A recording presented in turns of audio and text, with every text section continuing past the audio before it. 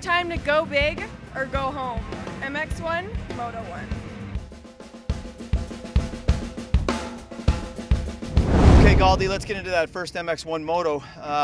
Obviously, we know that the Moto was red flag, so we'll get into that in a second. But right out of the gate, Dusty Klatt got a dynamite hole shot and took the lead. And it looked like to me, based on where Fasciati was, that it might be quite a while before Fasciati got up into second and battled with him. But I like Klatt off the start there. Yeah, we got a great shot of him, kind of pushing Colton wide because it looked like Colton was going to try to still stick him around the outside of that first turn, and Dusty kind of just pushed him out and claimed that $200 for road distributing. And yeah, like you said, actually Colton was about 7 actually when he came around, and then all of a sudden he just picked the guys off and got into second on about the 3rd lap, and Dusty probably had maybe 2-3 seconds on him, and he closed right in on a lap and a half, and then made the pass, and it looked like Klatt almost was ready for it. He kind of almost knew it was coming because he didn't really put up much of a fight. Then he hung in there. He hung tight. He stayed within about 5 seconds, and looked like Klatt of old was showing up and everything, and he put that demon that happened last weekend behind him. And then around the 21-minute mark, we got from one of our officials, the red flag came out, and all of a sudden number 1 was gone, and number 2 was now in number 1 position. Yeah, and unfortunately we didn't get a shot of it because you guys were in the Shaw Valley in that back section. But Colton Fasciati coming through the rhythm section, leading up to the 110-foot jump, swapped out, and full endo package, bike landing on top of him. The report right now is that he's going to be fine. I think he was certainly lucid when he left. They're just taking extra precautions, of course, taking him to the hospital. Let's get back into the race. I like a couple of battles that I saw, and how about that crash from Josh Adams? Or what am I saying, Josh? Troy Adams. Jeez, Josh. Yeah, that's all right. They're tough to figure out, those guys. But big crash, yeah, right in front of us, coming out of where the old whoop section was, just in the big sweeper, endoed over the bars, went down real hard, and actually Liam O'Farrell clipped him and went down as well as he was going by. But after that, though, really good battles going on with Freddie Carlee, Mason Phillips, and Josh Demuth really going at it there, with Josh moving ahead and able to take that 3rd position for the podium. Bobby Knier all by himself in 2nd spot, didn't have a challenge on the whole entire race. And then behind them, you had Nemeth, Keast, and there's another rider in there. That Urquhart was in there for a while, and so a lot of stuff going on. And then all of a sudden, we had the red flag come out in Kansas Moto because it looked like there was going to be a really good end for that battle for the 4th place just off the box. But the top 3 guys were set. Bobby really quiet, but second again. And you know what? That just put him in the lead for the points right there. So big mix-up in that moment.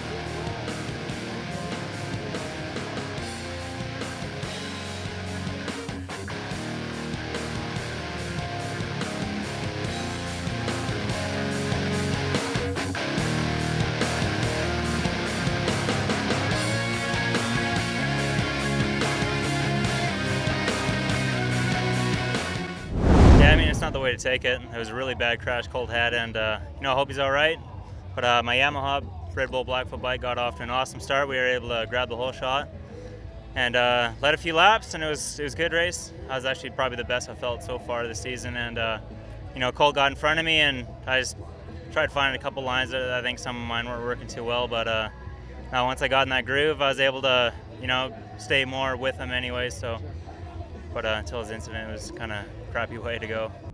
Yeah, it's definitely it's a little bit tough. The track's real rutted, and the corners especially. I mean, they're like knee-deep ruts everywhere. So, when you go to make a pass, you really got to be aggressive with it. And I was just, I don't know. The more I ride, the more I'm up here. My Saranac Kawasaki, Pro Circuit monster. It's like the bike. I get used to it more and more every time I race, and I'm getting used to going fast again. It's been a while, I'm Cam Brownson, host of Angler and Hunter Television. On the way to the blind, it's on my Yamaha. I'm Dave Mercer, host of The Facts Efficient, and this is my Yamaha. I'm Jim Rogers, VP, VMAX Owners Association, and this is my Yamaha. What kind of Yamaha are you? MX Performance, Canada's motocross magazine. MXP is loaded with page after page of spectacular photos and in-depth coverage of the world of motocross, both on and off the track. Whether it's at the races or behind the scenes, MXP captures the pulse of the most exciting sport on the planet. So don't be left in the roost. Subscribe now to MX Performance Magazine, Canada's #1 motocross publication. It's time for the Tiddlers, MX2, Moto2.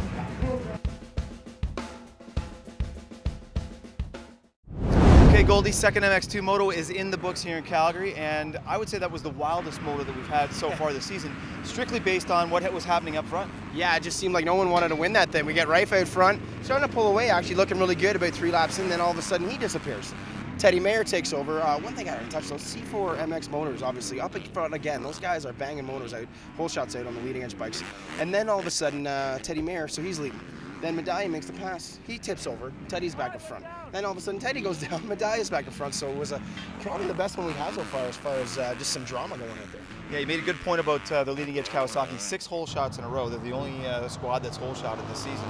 But then, you know, falling backwards, there wasn't a lot of great battles. It looked like a lot of the guys that are in sort of title contention or podium contention just kind of found their way through. And of course, Jeremy Medaglia, who seems to find himself 3rd place in the second MX2 moto just in about every single race, finished 3rd. Yeah, his second motos are definitely his gravy moto there, and he got a little lucky towards the end too with Teddy going down. He was all over him, but he totally on the podium. There's just like not many opportunities to pass, so he wasn't able to stick it in there. But and then the Eric Nye, another quiet moto, just kind of by himself. Kieran Fitzgerald had a very good moto that time. Finally, we got to see the stuff that we saw at the end of last year. And we know he's dealing with a sore knee, but he fought hard, really good. That moto ended up 5th. But behind him, there was a great battle going on with Kevin Benoit, Sean Rife after he got back up.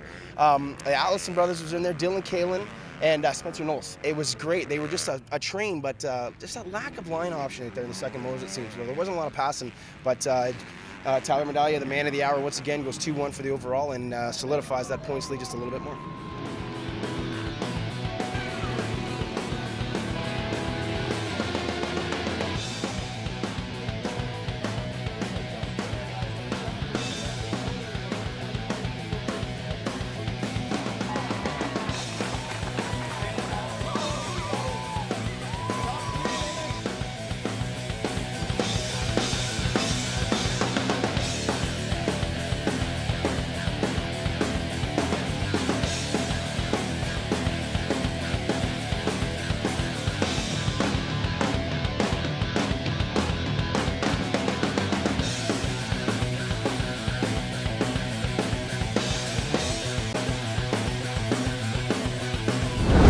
It was a really good race. It was fun, you know. The track was really good. It was nice and ruddy, and you know, I just took my time and you know, gained, and then you know, I made a little bit of a mistake, but then I capitalized on his, so it was good.